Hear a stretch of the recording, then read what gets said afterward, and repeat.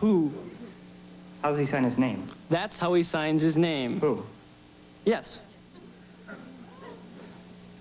All I'm trying to find out is what's the guy's name on first base? No, what is on second base? I'm not asking you who's on second. Who is on first? That's what I'm trying to find out. Well, don't change the players around. I'm not changing anybody. Now, take it easy. Now, what's the guy's name on first base? What's on second? To put it mildly, the personalities and the character of those who are Doctor Who fans is unique. One aspect of that is humor, for in the fraternity of Doctor Who, all of the jokes are inside. You know how many companions it takes to screw in a light bulb? No, how many? 3. 1 to scream, 1 to faint, and 1 to run for help. A lot of it is, yes.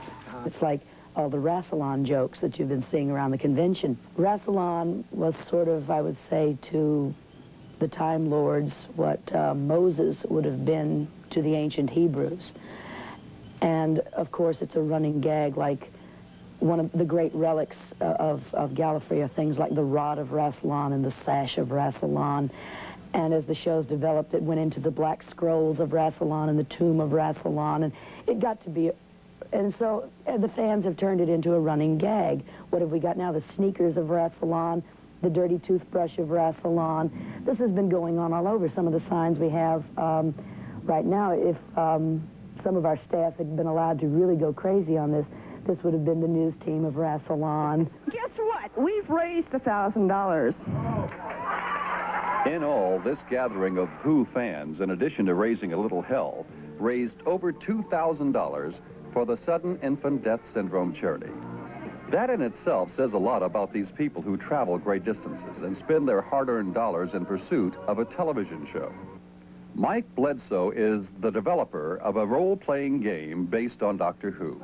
It's people who wish to be creative but don't have the time or the energy to be creative.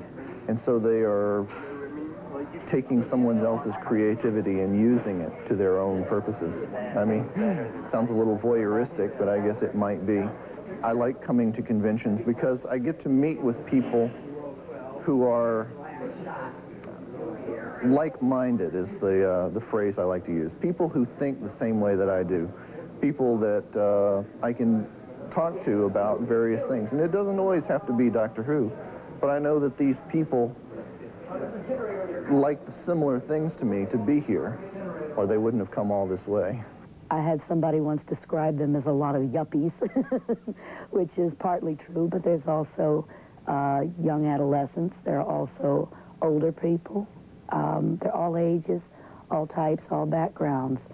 They're mostly well-educated people, but for the most part, I think they all see something in common in the Doctor. It's he's a larger-than-life hero. He's one of the last of the great super romantic heroes, and I think that appeals to a lot of people very greatly.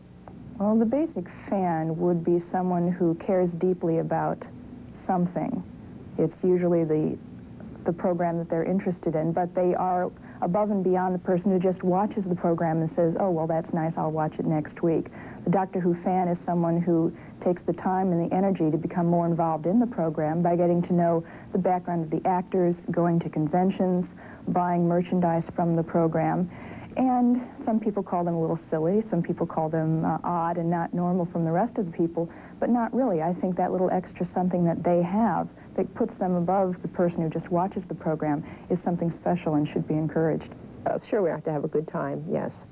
But, you know, we want to do more than that. We want to help out. And the philosophy of the Doctor as the character is to make the universe a better and safer place to be. And therefore, the philosophy of anyone who is a true fan of that character and what he believes in is to make our world the best place that it can be. And that doesn't mean just watching the videos and just going to the conventions, but working outside, helping people and helping the things that we believe in. And so, Panopticon New Orleans is over. For the moment anyway, fantasies of time, space, and superhuman heroes must give way to the more temporal concerns of money, mileage, and the realities of everyday life. That is, until these fans tune in next time for the next adventure of Doctor Who.